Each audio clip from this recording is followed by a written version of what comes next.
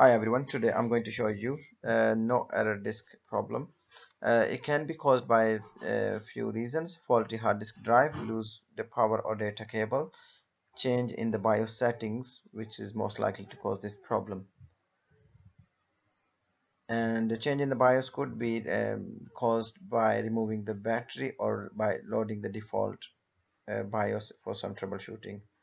So if the CMOS battery is removed, so then you can have this problem, because the BIOS will reset itself to defaults, and which enables the secure boot. If the Windows was installed using the legacy boot option and then a secure boot is enabled, then you can face this problem. As you can see here, the problem is there. So I'm just going to go to the BIOS and change few settings here.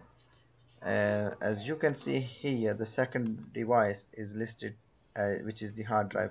So the hard drive is already present there, so the problem is in the settings. So I'm going to change the settings. So the first setting I'm going to change is the secure boot, which is enabled at the moment, so I'm going to set it to disable. And then we need to go to here, launch CSM settings. So it's set to never, so I'm going to change it to always, which will display legacy settings, as you can see from there. So I'm going to go and exit the change, save the changes and exit. I'm gonna hit yes, and then the computer is gonna reboot.